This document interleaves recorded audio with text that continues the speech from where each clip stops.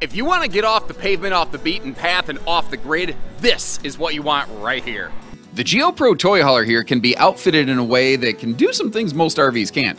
We're looking at the maximum solar power package today. Bumps it up from 200 to 600 watts of solar, has a bunch of other equipment too, like a 400 amp hour master volt battery system and 3000 watt hybrid inverter charger system that if you're plugged into shore power can fully recharge that massive battery in just a matter of a couple hours.